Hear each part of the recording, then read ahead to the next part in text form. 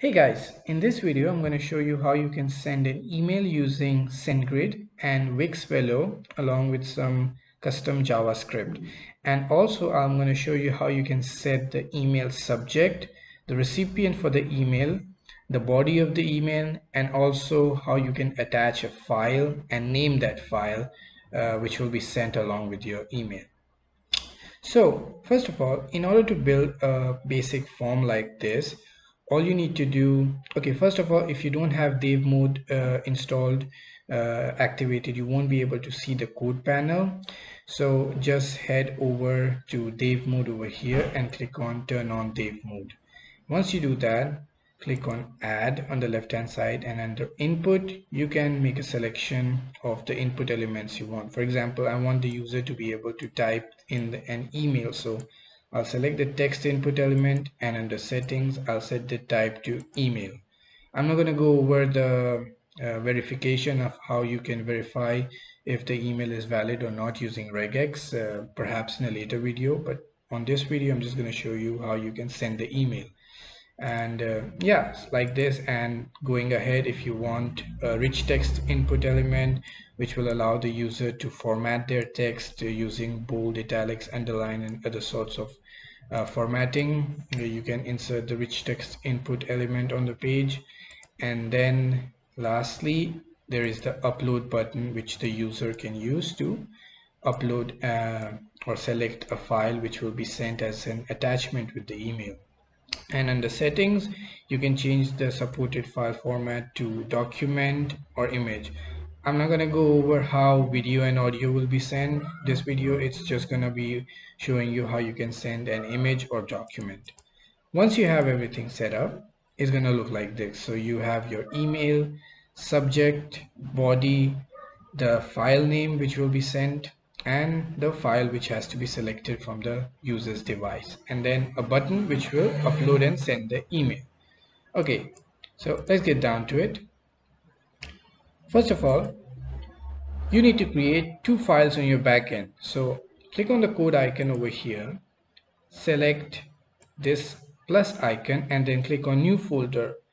Name your folder attachment like I've shown in the screen over here, and then under this folder click the three dots and create a new JS file, and name it SendGrid. And once you've done that, create a JSW, a new web module, and call it process.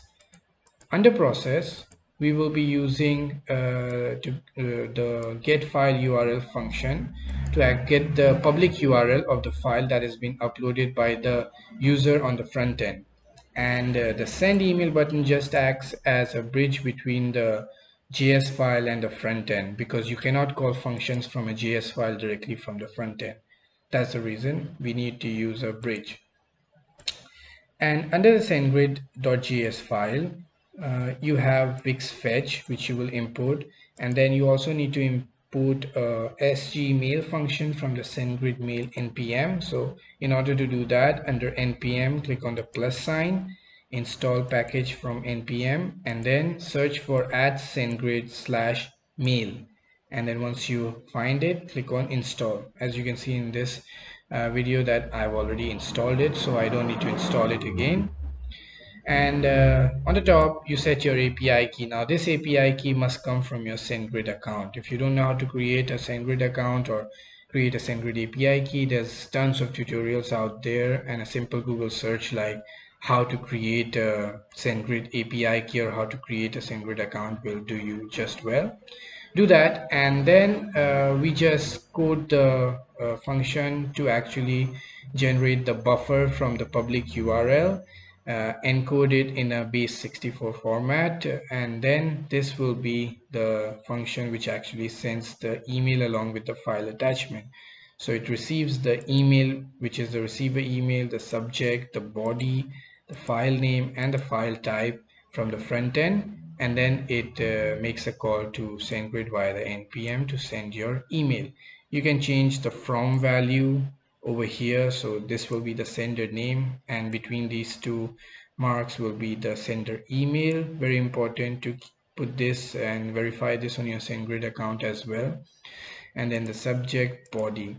Attachment, since we are only sending one attachment, the content which is encoded in base 64, the file name, and a file type which comes from the front end, and that's it. And of course you can send multiple emails, multiple attachments.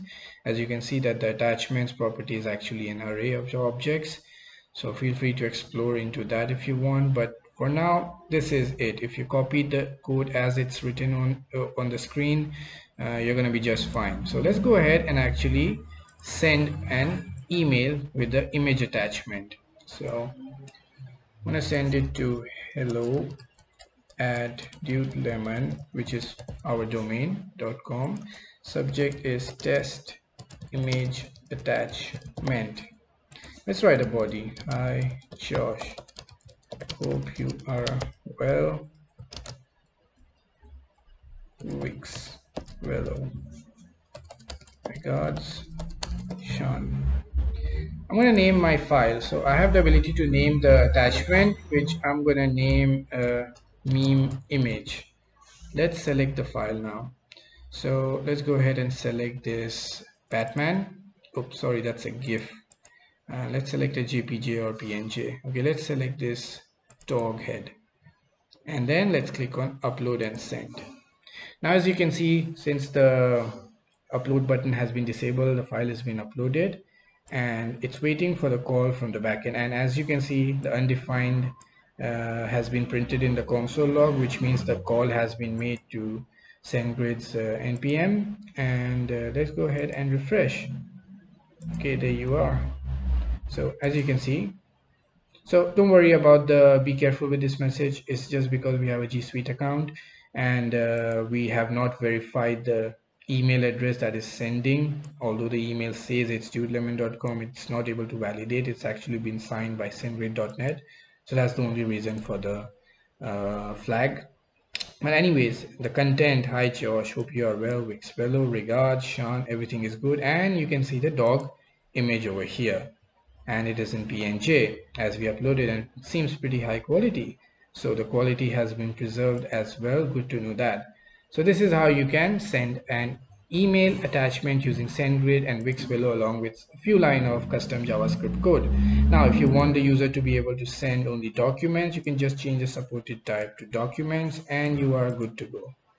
Hope this helps and take care. Have a nice day. See you in the next video.